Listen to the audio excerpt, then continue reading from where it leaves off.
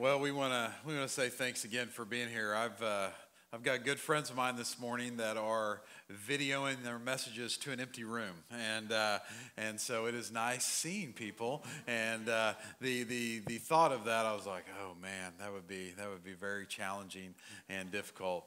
We're in week 2 of the Road series, and we're going to be traveling the next few weeks down the road of Jesus' final week of his life. And last week we were on a crowded street, and this morning we're going to be in a borrowed room.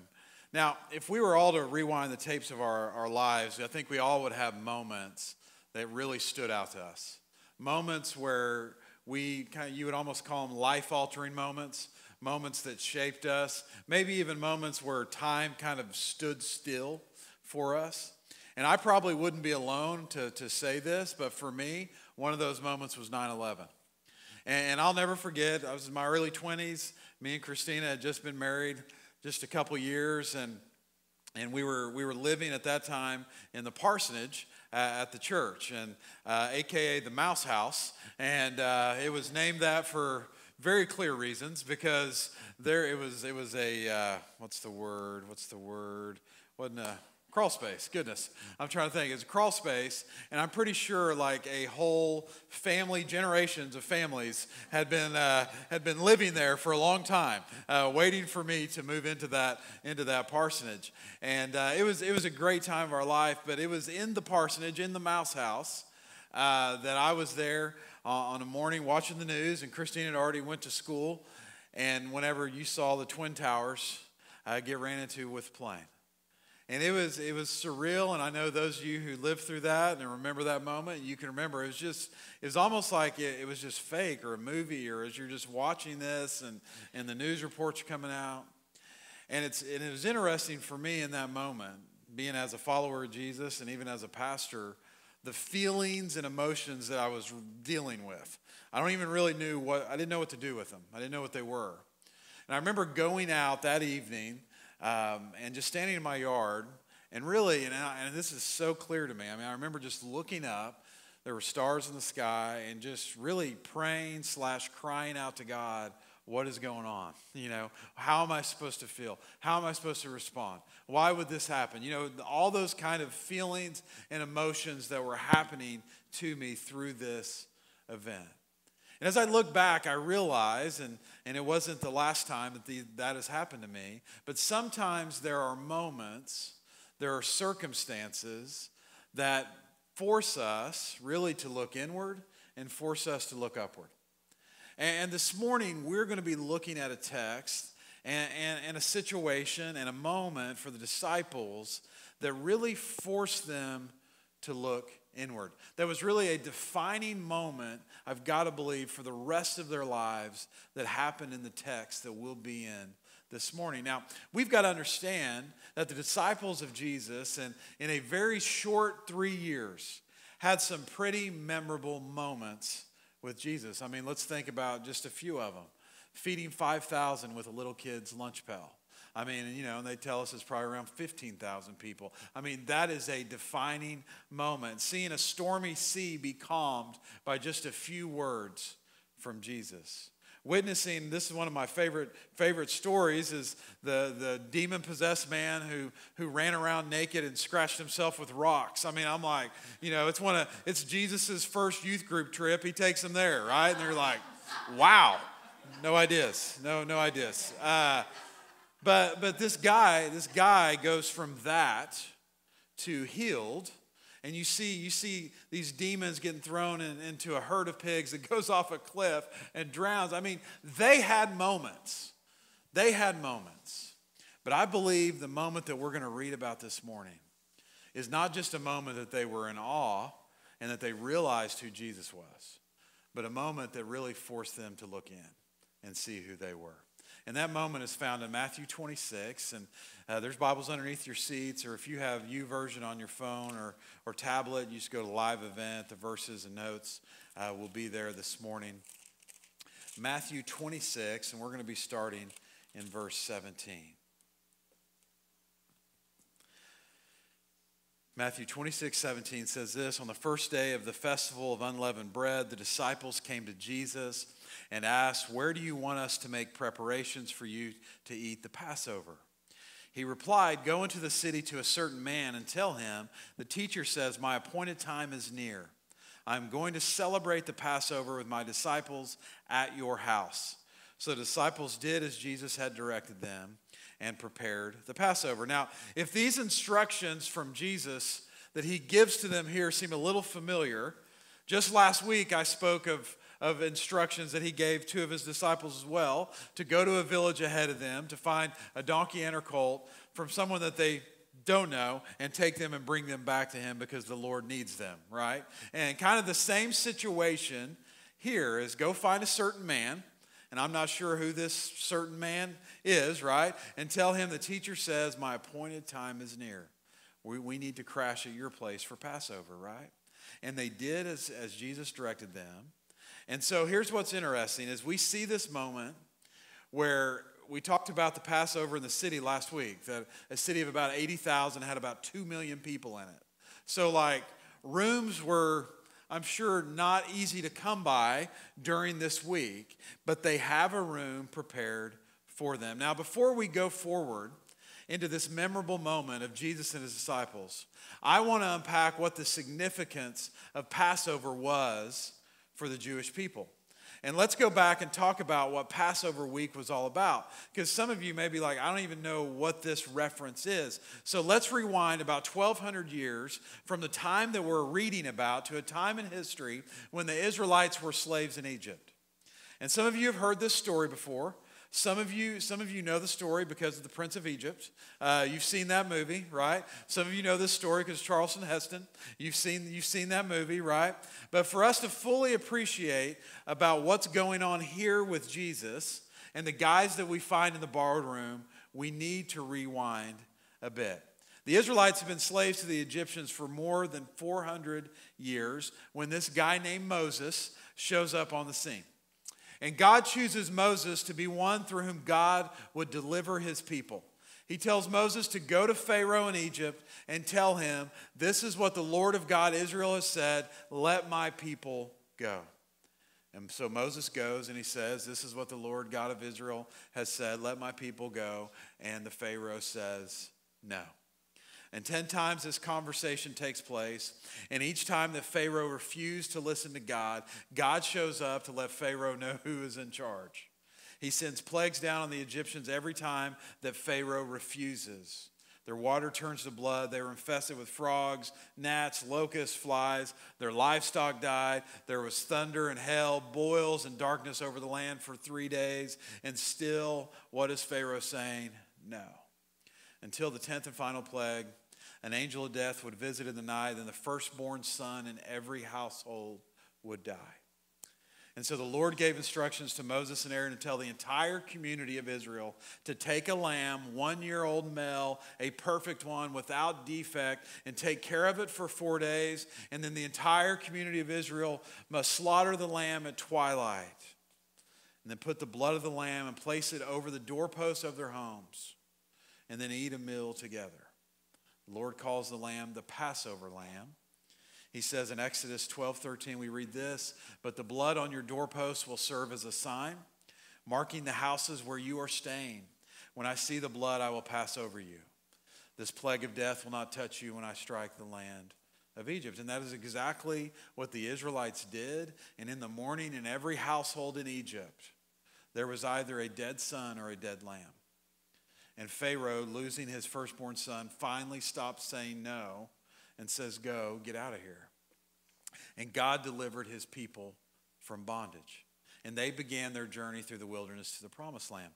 Then God told them, after that, to commemorate that deliverance by celebrating year after year, generation after generation, a Passover meal where a lamb would be slain to remember how they were saved and how they were passed over because of the blood of the lamb. And they did, year after year, generation after generation. And about 1,200 years later, on this road that we're traveling, Jesus, the Lamb of God, and his disciples would share this Passover meal together for the last time in an upstairs room they borrowed for the night. Verse 20 of Matthew 26.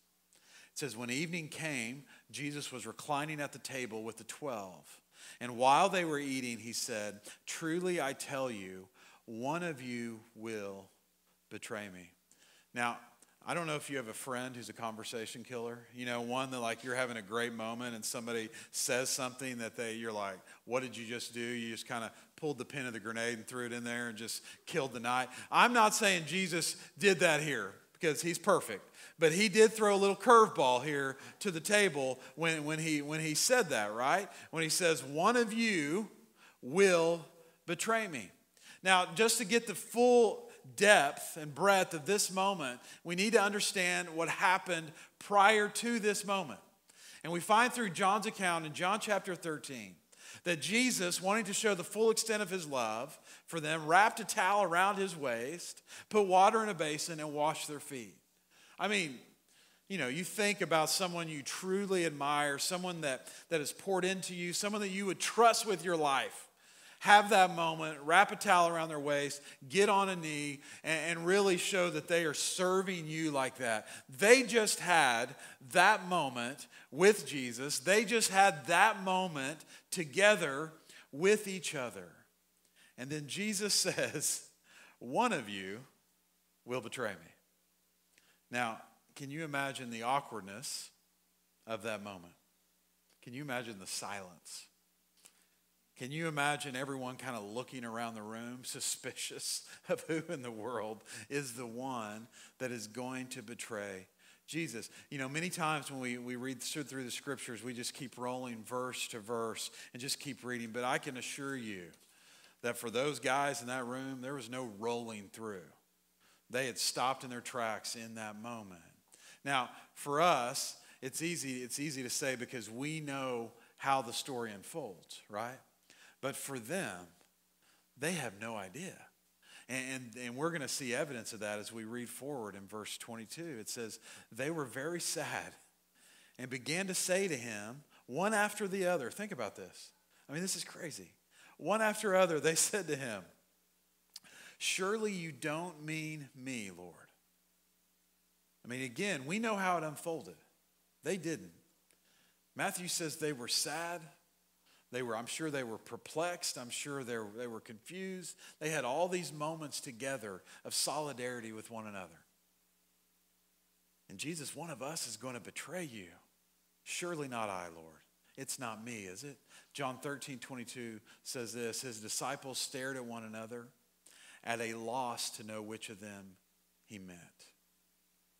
Why would they ask that? Why would they each ask that? Maybe they were just incredibly curious and thought maybe by the process of elimination they could figure out who it was, right? Maybe they just wanted others to hear Jesus clear their name, maybe. Maybe that if they could find out who it was, they could stop him.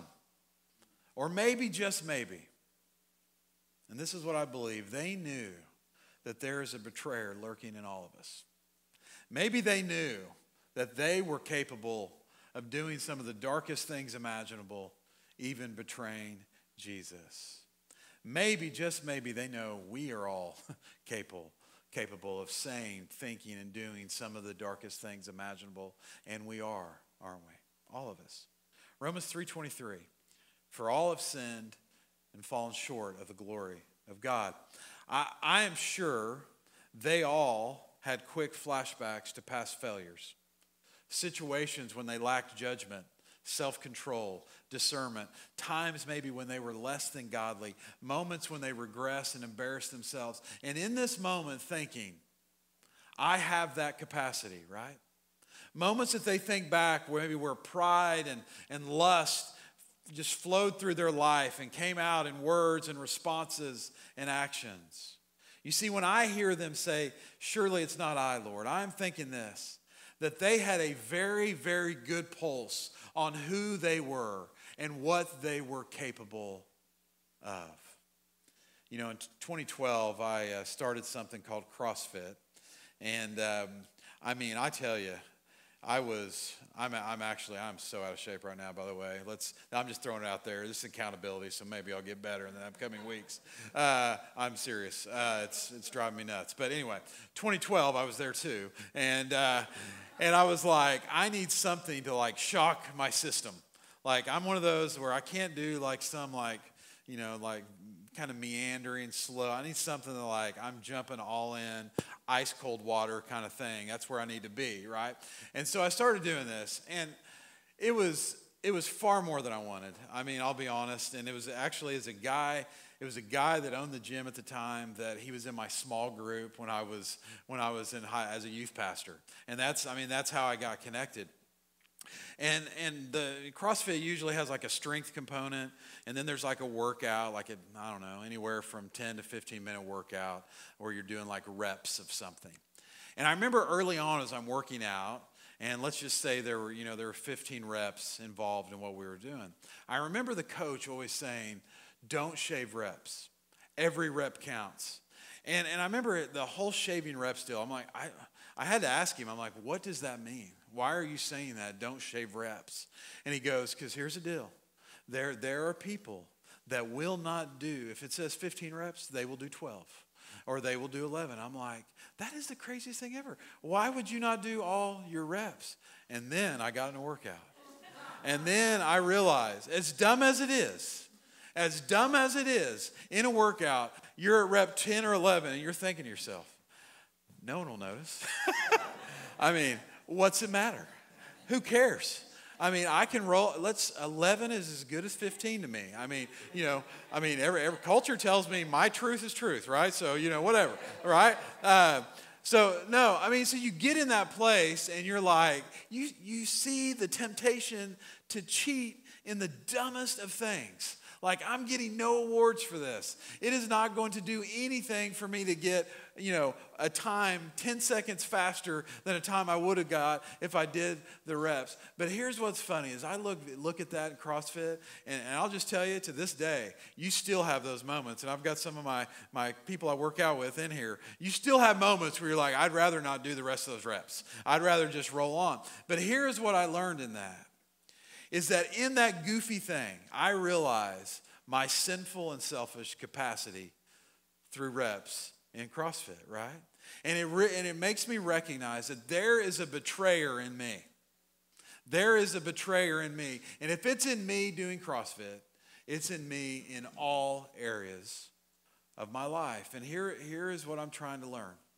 The more I'm able to understand my own heart, the more I'm able to bump up against my own sinful capacity, the more I examine my life and I examine my motives, the more I understand my sinful potential, the more I understand what I could become, what I could do. When I am able to embrace that, listen, it is easier for me to be able to not only embrace Jesus, but understand who I could be and who I will become if Jesus is not the center of my life. See, here's what's funny about this, and I'll just speak for myself. It's very easy for me to confront it and see it in other people, and it's very difficult to confront it and see it in my own life. We're really good at seeing it in everyone else. I mean, I'm sure we could all say, well, yeah, so-and-so has this, this, and this happening, right? But what this text is saying is, will we confront our own lives? Will we confront our own hearts? Will we refuse the distractions and the noise that we allow in our lives to prevent us from seeing our own lives? Now, here's what I'm learning. When I fool and deceive myself, this is what happens. Then I betray myself. Then I betray the instructions and the truth that God has given me. So when I fool myself to not really see the reality of my heart and the motives of my heart, then I end up betraying myself because of how God has created me to live and the life he's given me. And ultimately, I will turn my back on the desires, the plans, and the truth that God has for me. I have a friend who always tells me, what you don't know about yourself will destroy you. And what he's saying is, you need to get acquainted with your heart. You need to understand your blind spots. You need to understand your sinful capacity. Not to excuse it, by the way. Not to perpetuate it, by the way. Not to minimize it or justify it. But to know it. Why? Because when I know it, I recognize that I need a solution far greater than me. I need an answer far greater than me. When I realize my own sinful potential, I also, get this, I also express grace to others in abundance. When I don't understand who I am and who I can become, guess what? There's not a lot of grace coming out of my life. There's not a lot of grace. There's a lot of legalism. There's a lot of self-righteousness coming out of my life. When I realize what lurks within, it is much easier for me to have a posture of humility before God and before others. So here's the question. When was the last time you confronted the reality of your own heart? Seriously, like when's the last time you really looked within? When was the last time that you were still before God? And we've talked a lot in the prayer series just about being silent. When's the last time you were quiet enough for God to speak to you and for you to be able to bump up against the things that maybe aren't so pleasant or holy in your life? And the last question is this: do you recognize the betrayer that lurks inside of you? Verse 23, Matthew 26, says, Jesus replied, "The one who has dipped his hand into the bowl with me will betray me. The Son of Man will go just as it is written about him. But woe to that man who betrays the Son of Man. It would be better for him if he had not been born."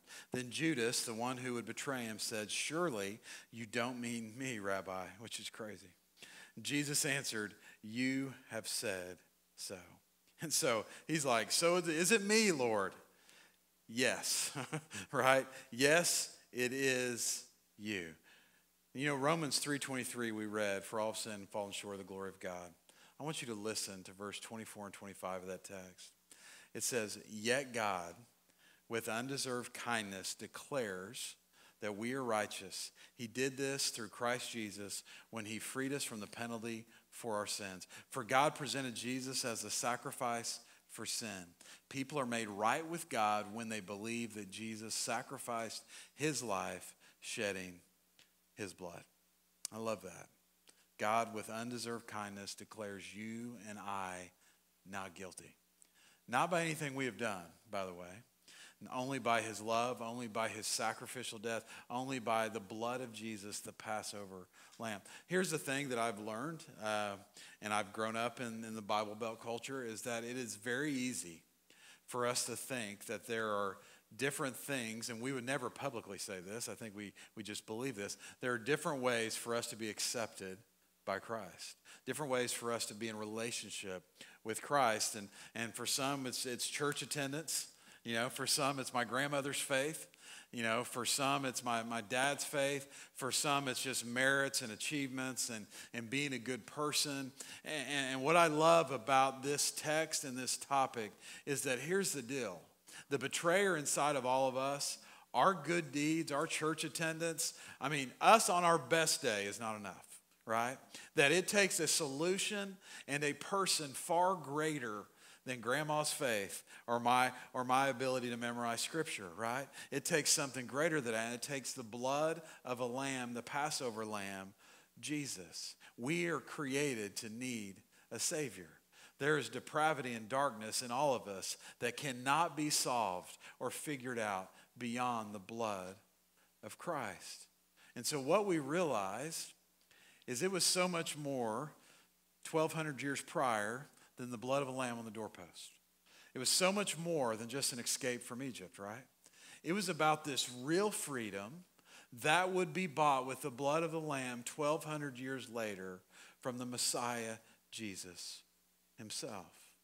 Now, for some of you, I want you to think about this personally, because I think we get kind of immune and a little bit numb to some of these words and terminology. Have you thought about Jesus dying for you? I mean, him sacrificing his life for you, like for your sin, for that hidden area of your life where there's that dark and sinful capacity. Do you know that he did this for you, not from a historical or theological perspective, but for you personally? Have you looked at the cross and ever asked the question, am I the one, Lord? Am I the one? Did my sin put you there? Is this forgiveness truly for me? And the answer on both accounts is yes, you are the one. I am the one. Your sin, my sin, yes. He died on our behalf for that, and forgiveness is for all of us. Verse 26 of Matthew 26 says this. While they were eating, Jesus took bread, and when he had given thanks, he broke it and gave it to his disciples, saying, "Take and eat. This is my body." You see, at a Passover meal, there was always a presider, someone to explain the Passover meal. And it was customary for that person to take the bread and say this: "This is the bread of affliction that our fathers ate in the wilderness." So that everyone eating the bread would remember how their ancestors had suffered so that they could be free. But Jesus does not say that. And I wonder if the guys in the room thought that he was getting it wrong. Like somebody's like, Peter's probably like, I need to correct him because he's doing this whole thing wrong. He obviously hasn't trained where I've trained, right? Because this is what Jesus says. This is my body. This is the bread of my affliction.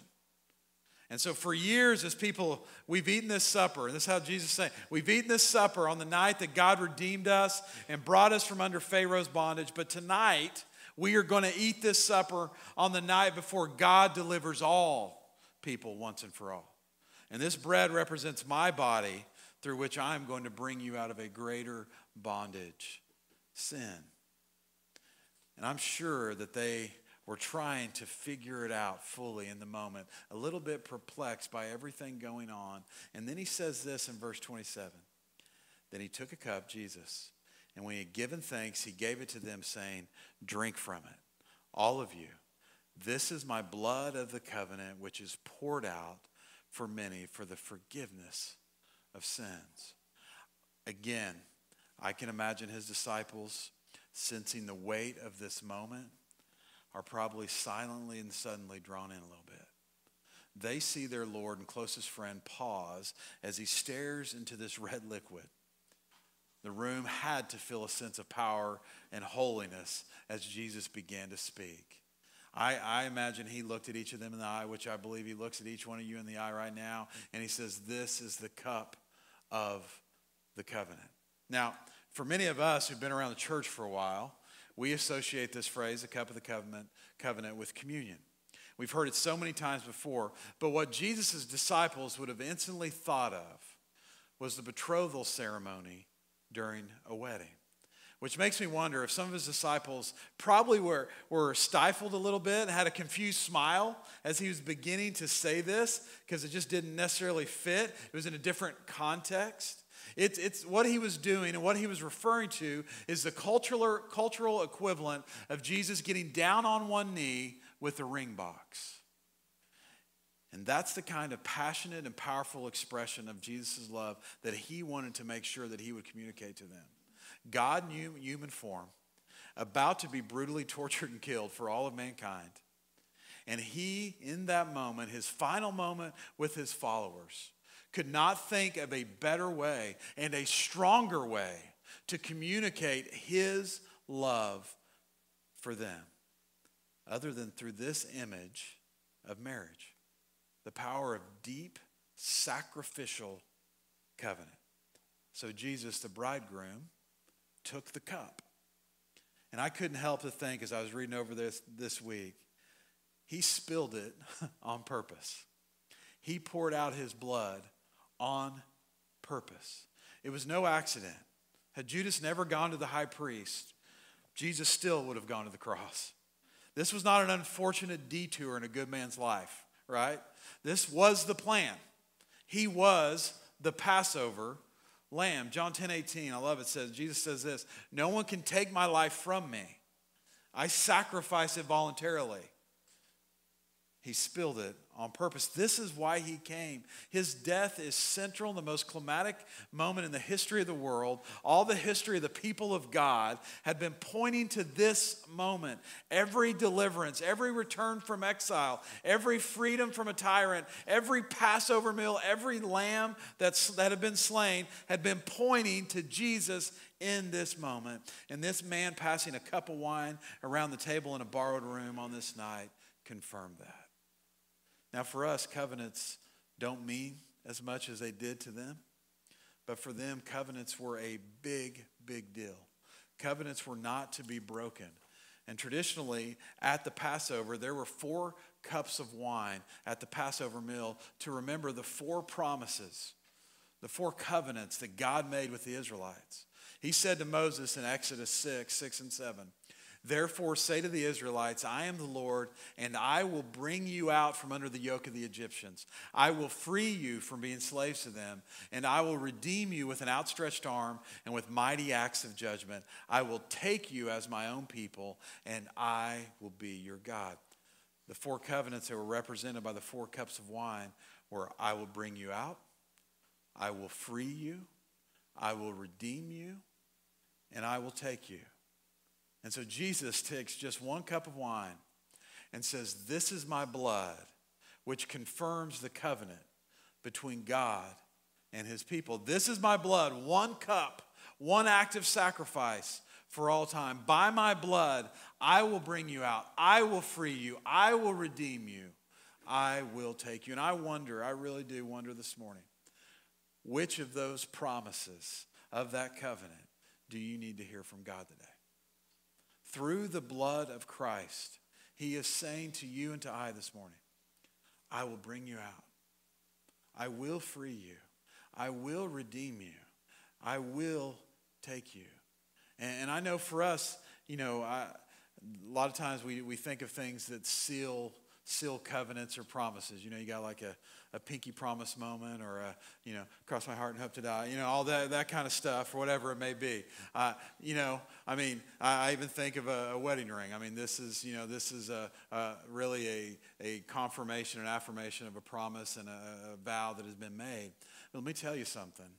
None of those are even close to the confirmation of a covenant that comes through someone shedding their blood on behalf to put his stamp, his life stamp on the covenant and the promise that was given. And he is saying to you this morning, I will bring you out of whatever kind of bondage you may be living in. And some of you here this morning, you're like, I'm stuck. I don't know if I can stop this or that. I don't know if I'll ever get out. It's a dead end. You may even be here this morning, you think there's no hope. And Jesus, through the shedding of his blood, says, you're wrong. I will bring you out. And he also says, I will free you. And some of you are here this morning and you want to be free from being a slave to sin. You want to be free from addiction. You want to be free maybe from insecurity or rejection or unforgiveness or bitterness or guilt. And you're like, I don't know that I can. And Jesus says, listen, this isn't some weak, peaky promise. I have shown it through the shedding of my blood. I can free you. I will free you. And for maybe some of you, it's like, you know what? I need redemption. And Jesus is saying, I will redeem you. I will buy back every wrongdoing. I will buy back every injustice done to you or things that you have done to others as well. You think there's no way. You think you're too far gone. You're wrong. And I'll show you how you're wrong. I will shed my blood on your behalf. I will redeem you. I will buy it back. Maybe some of you here this morning, you need to hear, I will take you. You've faced a lot of rejection. Maybe it's relationships. Maybe it's through circumstances in life. And you're just like, there's no way in the world that God would take me. There's no way in the world that God would bring me in as his son or daughter. There's no way. And Jesus, again, by the cross, through the blood that was shed, through him being the ultimate Passover lamb, he says, you are wrong, you are worth it, you are valuable, you are chosen, you are loved, you are mine, and my blood says so. This is my blood which confirms the covenant between God and you, and I have poured it out for you. So this morning as we close, we're going to have an opportunity to bump up against the Passover lamb through communion. And maybe it's one of those statements, those truths, those covenant promises that God has given to you that you really need to latch onto when taking communion. Or maybe when you take communion this morning, you need to go before God and say, is it I, Lord? Is it me? What is in me that needs to be exposed? What is in me that your light and grace needs to shine on? And so my hope and prayer as we have a moment together is that you would have the courage and the focus and the commitment to really stare in the eyes of the man who confirmed his covenant promise through the shedding of his blood. And I promise you, if you do that, you will walk out of this place changed and transformed because of what he did on your behalf. God, we come before you. We thank you, Lord, for an opportunity to gather. We thank you, Lord, for an opportunity to be grateful and thankful for what you've done for us. God, help the terms that we throw around not to be cliche for us. Help them not to be bumper stickers. God, help them to hit our hearts this morning. And so, God, you are the Passover lamb for us. You shed your blood for us, for the forgiveness of sins, for our redemption, for our freedom, for our adoption. And so, God, we just ask, Lord, that you would just change us right now. Help us to sense it. Help us to really feel the weight of what was done on our behalf. God, help us to examine our hearts this morning as we go before the communion table. Help us to know who we are, know who you are. God, we thank you, Lord. We give you this time. We pray that you be glorified through communion. In Jesus' name.